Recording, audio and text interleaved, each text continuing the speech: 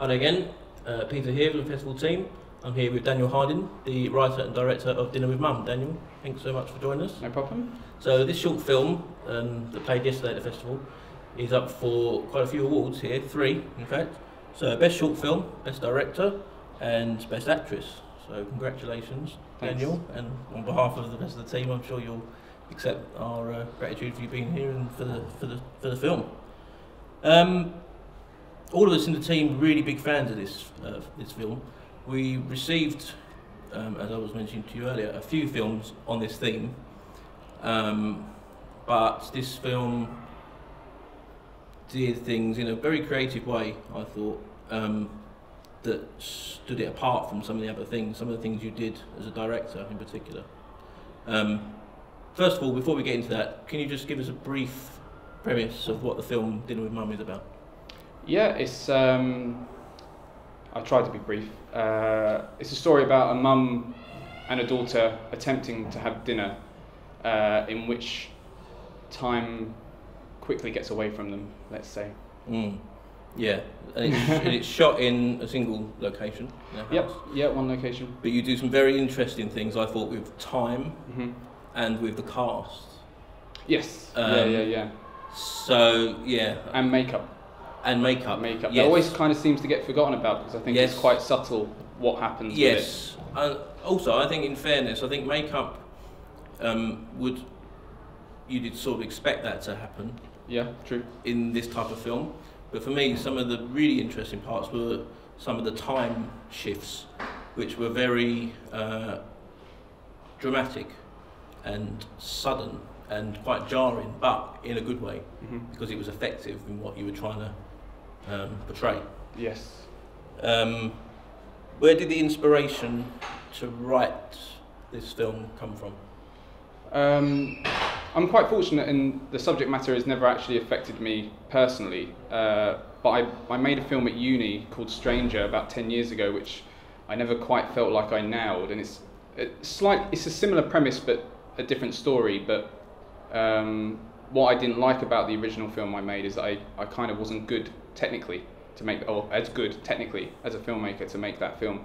So I think it's been niggling at me for a long time that I could do things visually and with props and with cast and with time jumps, that this subject matter kind of just afforded me the opportunity to kind of play around with all those elements to tell a story, I guess. And I guess the idea it came one day, and I like I said, I've been toying with it for a long time, but never knowing what to do with it. All those elements, because I typically I'm quite a heavy script writer. I do a lot of dialogue typically in my script, so I was looking for an idea that I felt like I could tell visually without much dialogue, and I felt like when I had this idea, it kind of made sense that you could almost do it no dialogue, but obviously little bits here and there. Yeah. So if there's any inspiration, I would probably say it was that. It's an idea 10 years in thought. Okay, so what's your history as a filmmaker? How did you begin? Well, I actually grew up in Grays, which isn't too far from here, starting off as an electrical engineer at the power station in Littlebrook, which has now been demolished.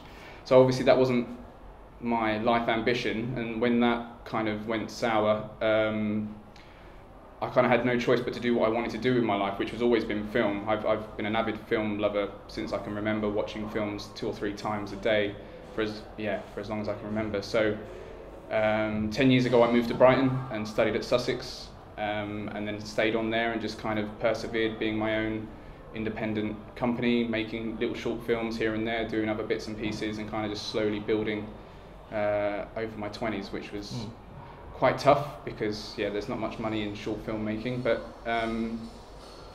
now I still continue to make short films, but slowly progressing, I think, as a filmmaker, and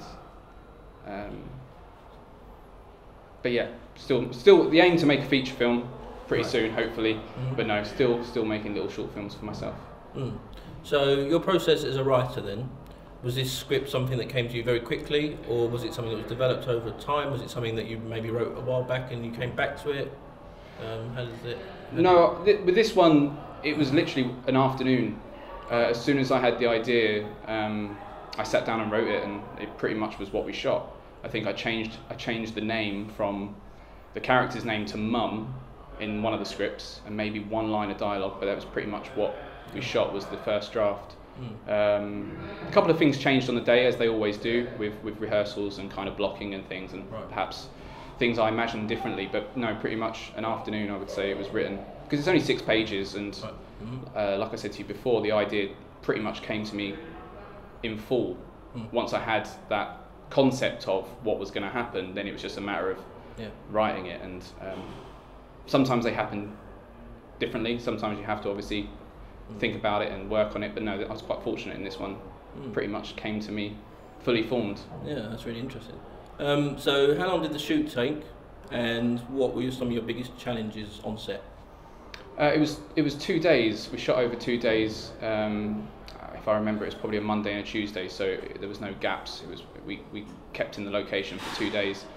I guess the biggest challenge was making sure we did the script justice, because I think a lot of people read the script and enjoyed it, which is quite rare for me, not because the idea is not very good, it's just I don't think scripts typically should be read as a finished piece, because obviously you're adding visuals to it. But a lot of people actually really liked the script. I think my partner even cried at it. So I think the biggest challenge for me was making sure that I did the script justice, which added pressure. At least it felt like it added pressure to me and what I was doing on the day, because obviously if I then made a film that didn't live up to what people thought the script was going to be, then I would have failed. But I kind of feel like we did a good job. So I guess that's every filmmaker's challenge, right, is to do the script justice. Yeah. But other than that, I think it was quite easy, if I'm allowed to say that, just because we were following the script. The actors were great, the makeup was great, the help I had was great. So it was quite an easy shoot, really. And I tried to keep it quite light and fun, just because of the subject matter being quite heavy and dark. So I quite enjoyed it, actually, which again is quite rare, I think, on short films, because the budget restraints normally mean that you're doing about 10 jobs and you're running around like a headless chicken, which I probably still was, but less so than I would do normally, probably. That's really good to hear that you actually found it an enjoyable experience. Yeah. That's great. Probably the most I've had on a short film, I would say. And the one location helps. Right. Because you're not having to think to yourself, well, at 1 o'clock we've got to leave and go somewhere else and move here and go there and reset up. It was like once we were in that house, and pretty much the 4 sections of that house, we were just there to kind of have fun with the script and let the actors act, I suppose. So great. Yeah. I want to get on to the acting in a minute. First of all, how was this film funded? How did you raise funds for it? Was it easy? Was it hard? Self-funded. Right. So it was a matter of working. If I try and think back, I think I'd just finished editing a feature in which I had a little bit of savings from that, I think. So it was self-funded. All my films are typically self-funded. So in that respect, it was quite easy.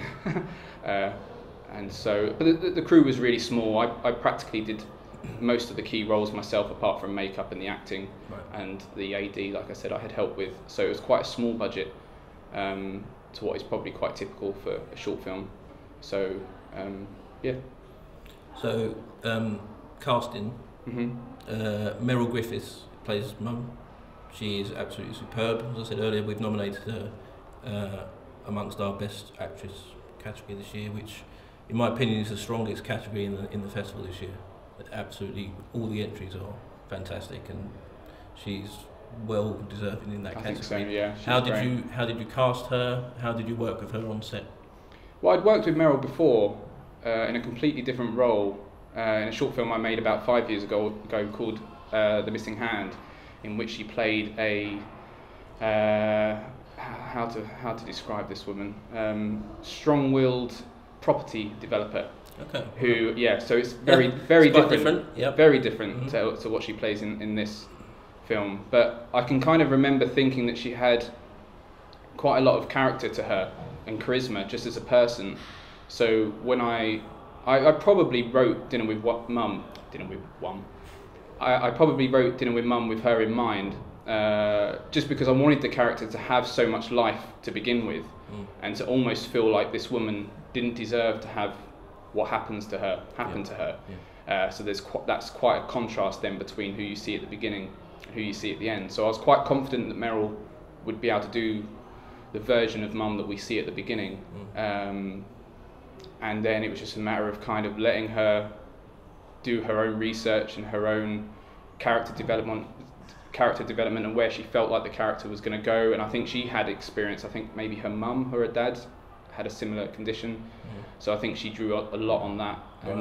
And working with her on set, I remember having the impression that I didn't really do much, but people have told me since that I did. But I think it was just a matter of kind of keeping Meryl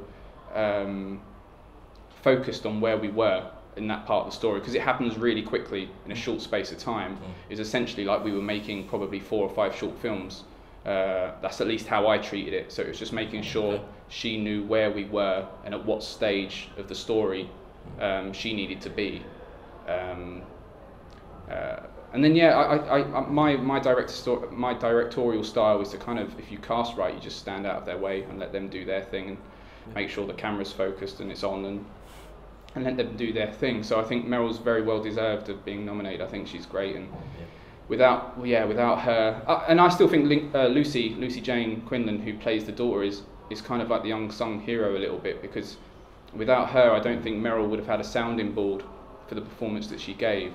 But obviously Meryl takes the plaudits because she's the focus. But I think, without Lucy and the performance she gave, which is much more understated, I don't think that relationship would have worked as well. So I think it's a nomination probably for both of them as opposed to just Meryl. But obviously Meryl's great as well. Yeah, absolutely.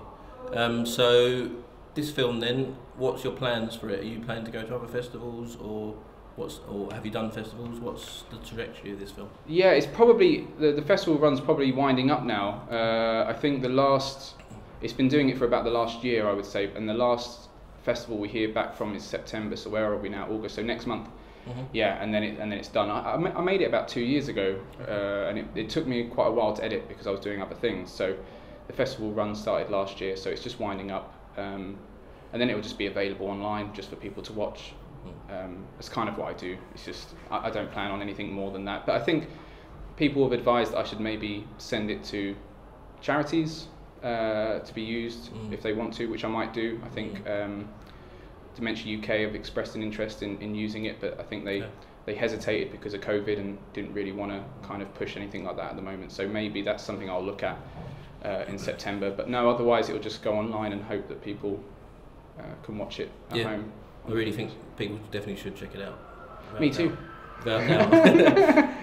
So Daniel, what's next for you, filmmaking wise? What have you got? What are you thinking coming up? Obviously, there's some challenges in the way. We understand that.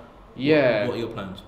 Yeah. Well, I'm thinking. I'm in that stage now of deciding what to do next, which is a privileged position to be in.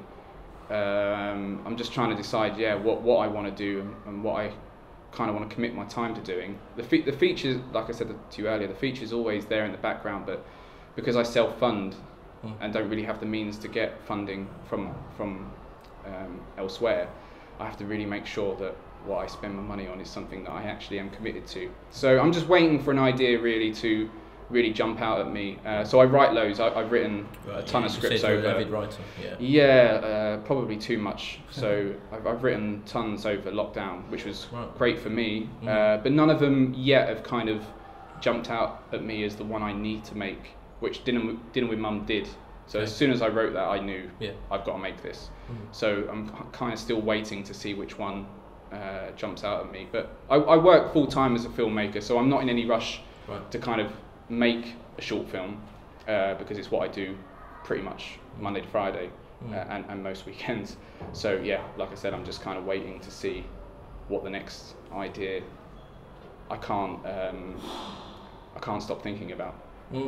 So over lockdown, you mentioned there you've done a lot of writing. Have you found that therapeutic? Have you found that a good distraction? How have you?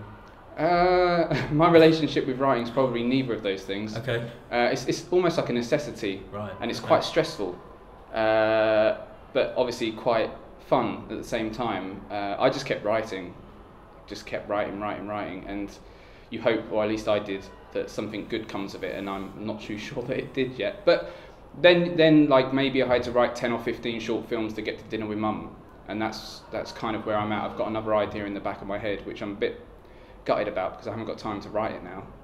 But maybe I needed to write all that over lockdown in order to eventually get to this idea. So I wouldn't call it therapeutic either. especially when it goes wrong.